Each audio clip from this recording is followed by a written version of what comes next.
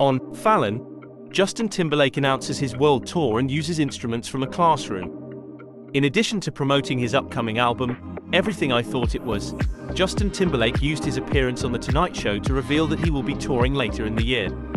Jimmy Fallon, the host, prodded Timberlake to say, "I'm going on tour."